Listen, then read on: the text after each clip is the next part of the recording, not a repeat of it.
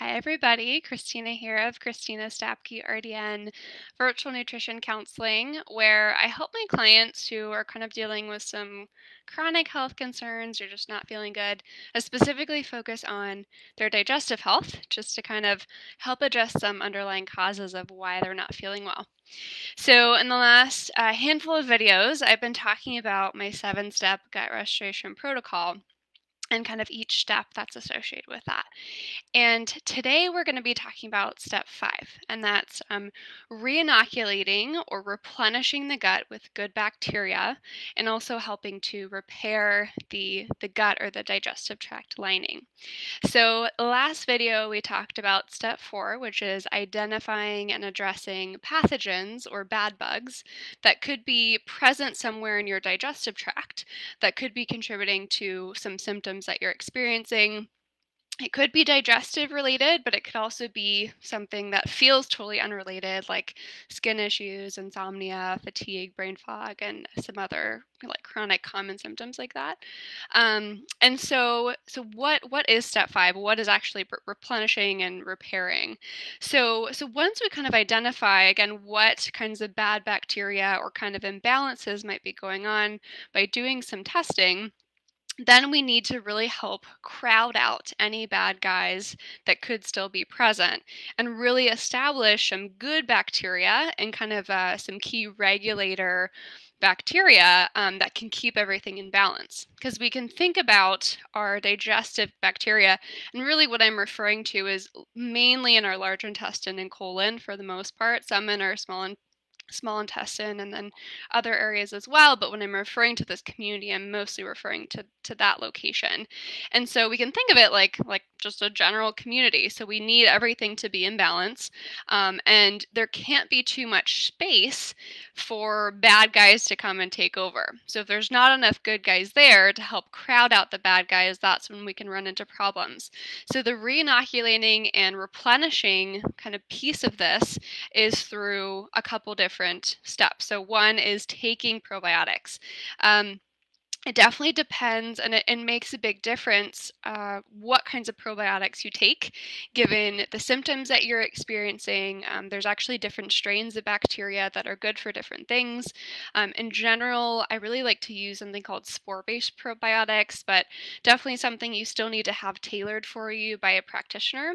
But the spore-based are really cool because they're really well researched and they can get the levels of the good bacteria up. They can also help repair the gut lining as well. They can produce antioxidants and just kind of create an overall really good environment. So I like using those a ton with my clients. So that's one step, definitely. And then also other tailored probiotics. So get those in. And then we need to feed them so they can stay around because they're not going to want to hang out if they don't have any food, right? So what are some good foods for the good bacteria or the probiotics? One thing, I mean, food first is always best. So things like mushrooms, apples, artichoke, asparagus, colors. So any kind of color from a fruit or vegetable, even things like green tea, like all these things can be food for good gut bacteria. And of course, have this tailored for you by a practitioner. Some people, especially with a lot of digestive issues, can't tolerate those things.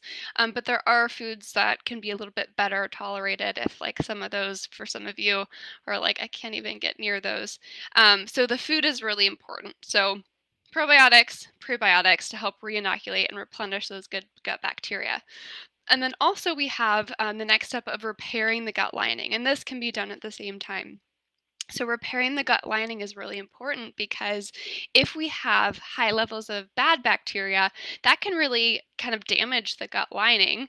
And also, some other things like toxins, for example, or if you're eating foods that your body is really not liking. Like really typically inflammatory foods, like if you're eating a ton of fast food or a ton of sugar or like a ton of caffeine, that can damage the gut lining a little bit. Also, if you're eating like extreme amounts of gluten and you are predisposed to being sensitive, that can be a trigger as well. So we want to help repair that lining to create a good environment for those good gut bacteria, and also to help kind of reduce any other symptoms that can be associated with a damaged gut lining. I think I discussed this in the food sensitivity video on step 3, so go back and listen to that one. But we always want to have a nice, healthy gut lining, because then we can run into something called leaky gut, otherwise known as increased intestinal permeability, which I'll probably go into in another video as well. So, anyways, how do we repair the gut lining? So, we can do that from reducing any foods you might be sensitive to, or typically inflammatory type foods. And then we can also use therapeutic foods as well. So, bone broth is a really popular and somewhat easy one, not something you necessarily want to go get from a store in a box. In general, if you can make your own from organic bones, that's like the best thing you could possibly do, or best option if you're willing to spend a little bit of time. Otherwise, you can go get some organic bone broth in a frozen section in like a health food store, or like a fresh section where basically they make it from scratch. That bone broth has a lot of good amino acids. It also has some collagen in it too. Those compounds can really help just restore that gut lining. Also using therapeutic supplements in the short term, so things like zinc carnosine and immunoglobulins. These, like, don't just go out and buy them on your own. Have them recommended to you by a practitioner. But those kinds of things can really be very helpful in helping kind of heal that up and restore the integrity of that digestive tract lining. So these are some really important steps. Really curious to hear any questions you guys have about this. Like, comment, share as always. Let me know your thoughts, or again, any questions I can answer. Of course, you can set up a call with me if you have any kind of more specific questions about what you're dealing with.